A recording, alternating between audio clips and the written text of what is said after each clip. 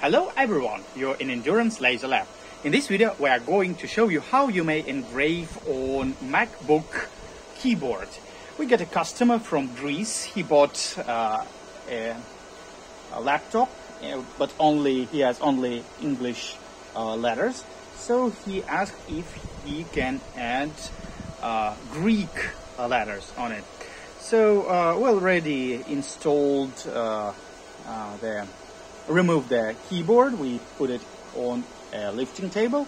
We are using our 10-watt DPSS laser with Galvo Theta lens. The working area for this lens is 100 on 100 millimeters, so it's actually this area.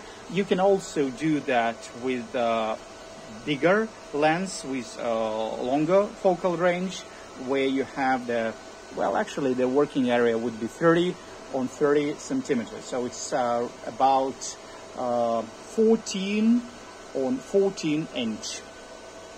Okay, here is our EasyCAD software. You see that we added Greek letters here, and parameters we're going to use 1000 millimeters per second and 100% power. So a nuance that we're going to show you, so a little life hack.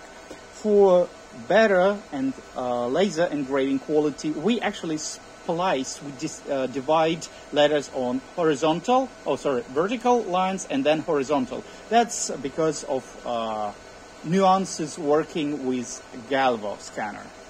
Okay, now Pasha will show you a preview. The good thing about red, this mark that we're in focus, and here you see where our letters will appear.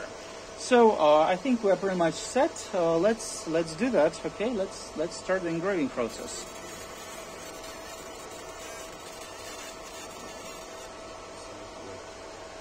Yeah, I think we missed a little bit over here. So that's live experiment. Yeah, this letter was a little bit away, but these letters are pretty good. Let me show you.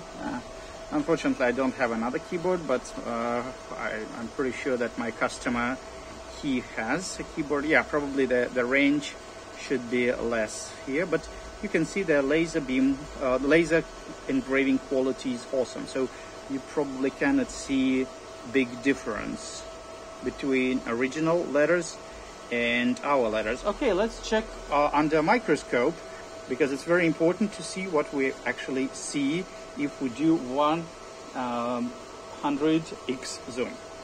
Yeah, so if you see on microscope, yeah, we see very little waves here, but Pasha, let's show the original.